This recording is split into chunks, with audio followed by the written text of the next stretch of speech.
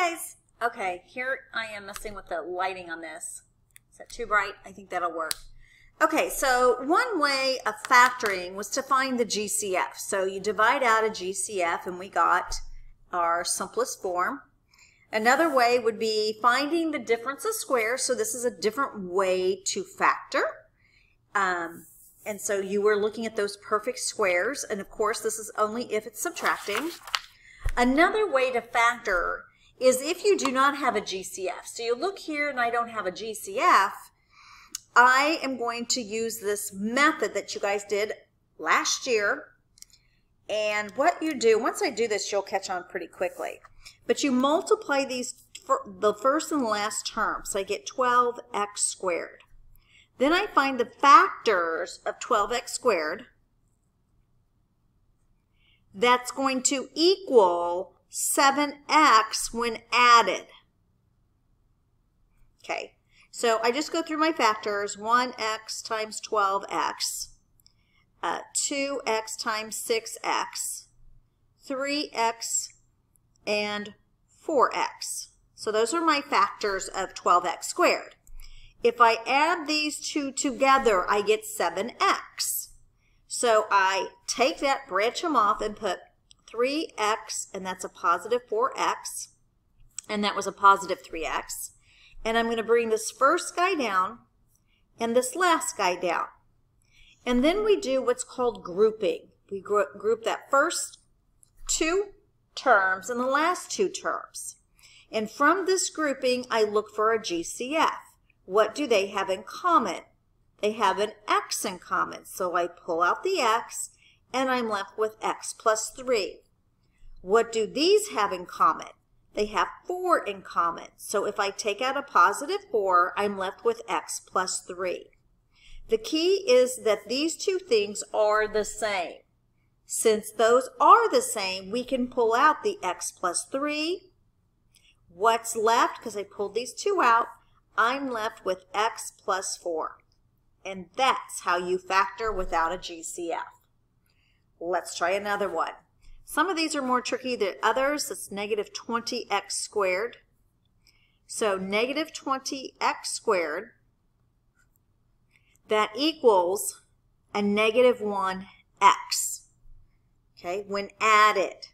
So my factors of negative 20, 1 times 20, I'm going to do this quicker, 2 times 10, 3, no, 4, yes. So if I add or subtract any of these, it can be add or subtract. Let's put subtract here.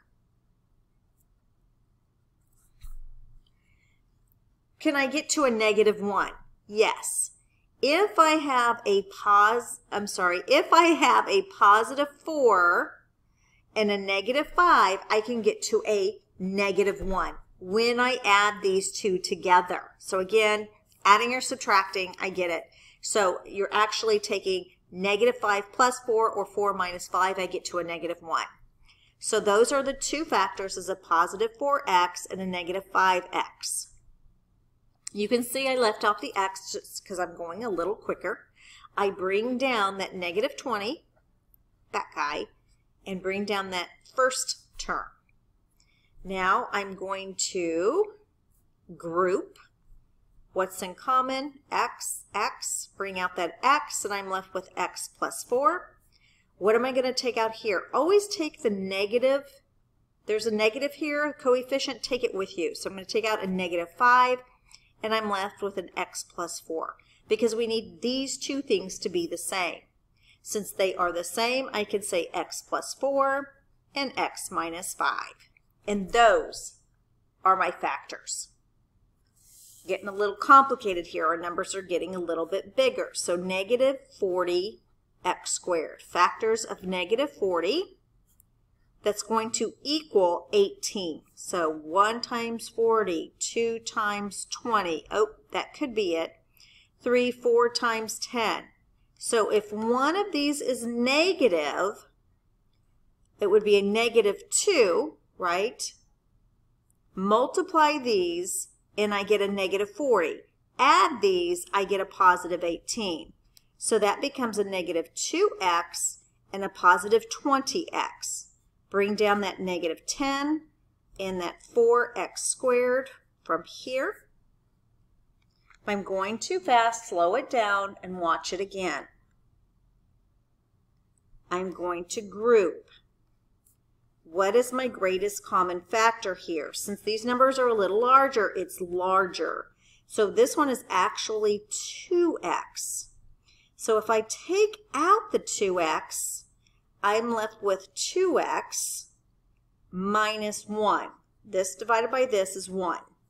Here, I'm going to take out a 10. So if I take out a positive 10, I'm left with 2x minus 1. Again, yay, these two are the same. That's key. I'm going to take the 2x minus 1 out, and I'm left with 2x plus 10.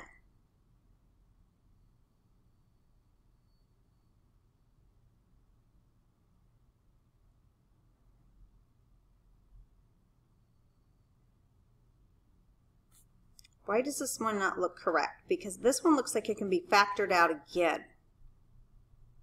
I'm going to keep going. I'll think about that one. Okay, let's do this one. What is 3 times 24?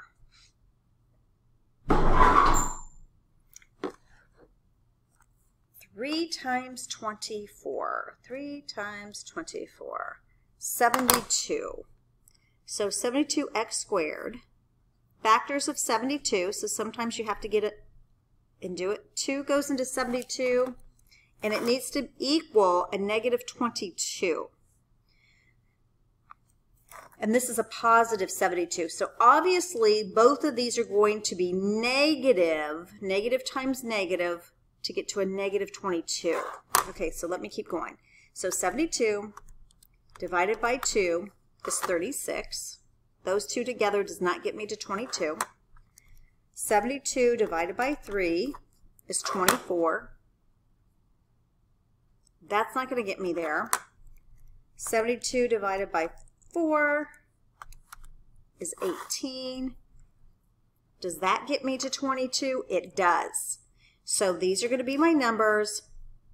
If they're both negative, I get to a negative 22. When I multiply them, I get a positive 72. So that becomes a negative 4x, and this becomes a negative 18x. Bring down that 3, bring down that 24x squared. Do my grouping.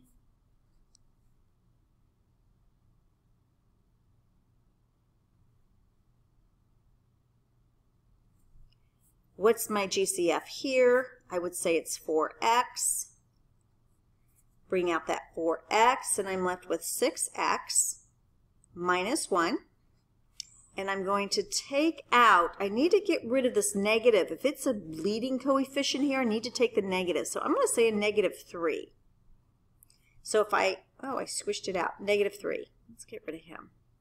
So if I take out the negative 3, I'm left with 6x minus 1. So these two are the same. So I'm left with 4x minus 3, because a lot of you are like, well, can I put this guy first? Yes, you can put this guy first. And then what do they have in common? 6x minus 1. So this is the final answer. This is the final answer. Okay, what's on the next page? More practice? Yes. Okay, it's important that these are in a certain order, and this is called the standard form. So it needs to be in that order for this to work. So that means I'm going to have to subtract 12 from both sides.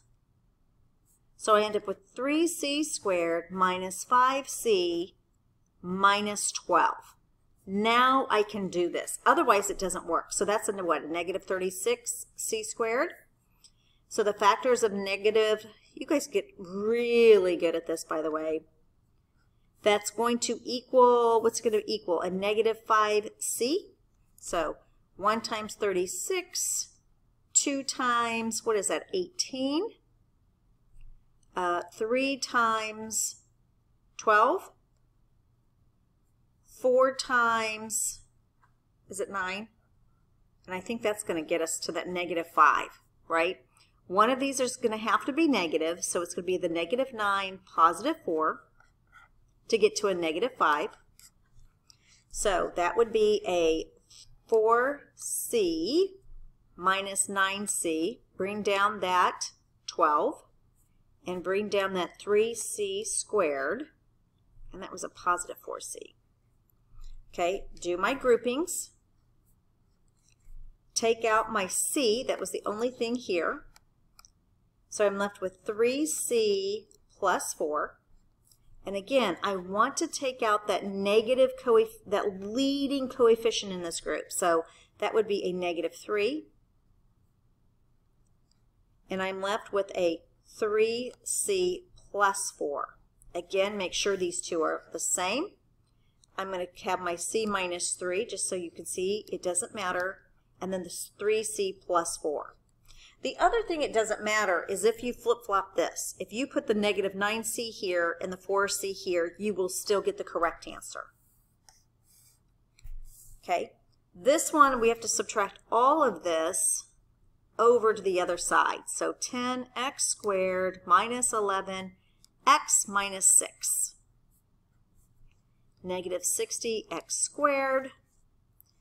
And I need to get to a -11x. So my factors of 60, 160, 230, 320, 4 go into 60, I think it does. 4 goes into 6 once, 15. Are we to 11 yet? Yes. Which one's going to be a negative? So 4 minus 15, +4 minus 15 will give me a -11.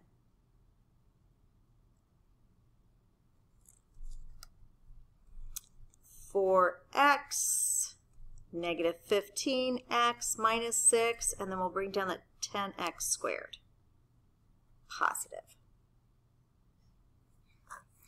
Okay. Groupings. What goes into both? 2x. Bring out that 2x, and I'm left with 5x plus 2. What's my GCF here? Is it a -3? So I'm going to take that negative. So I'm going to bring out a -3, and I'm left with 5x plus 2. Perfect. These are the same. 5x plus 2, 2x minus 3.